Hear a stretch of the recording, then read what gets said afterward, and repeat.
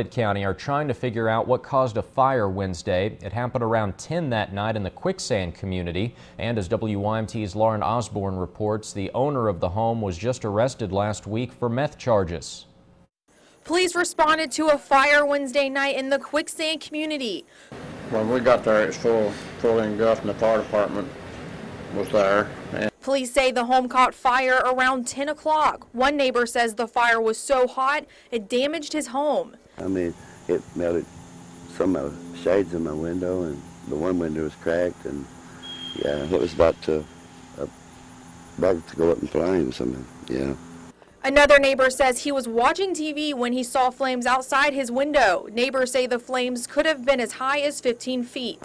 Neighbors tell me a man did live here in the house and was arrested last week with 4 others for a meth lab, but officials tell me they're not sure that this is the cause of the fire.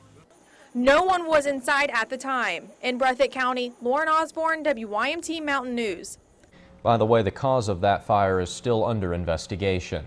One Bell County woman says she received a frightening wake-up call Thursday.